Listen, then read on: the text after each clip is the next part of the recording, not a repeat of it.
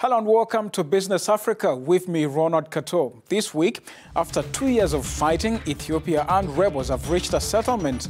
But the war's toll on the economy has been massive. Debt has gone up and sanctions have hurt exports and jobs. We'll report on whether a peace treaty can help jumpstart Ethiopia's economy. Plus, who are the winners and losers of the COP27? We'll report on why there were no major victories for developing countries despite showing up with a long list of wishes. Also, a bright future for African fashion. We meet an entrepreneur working to end Africa's underrepresentation among the major global fashion brands. Stay with us for the details.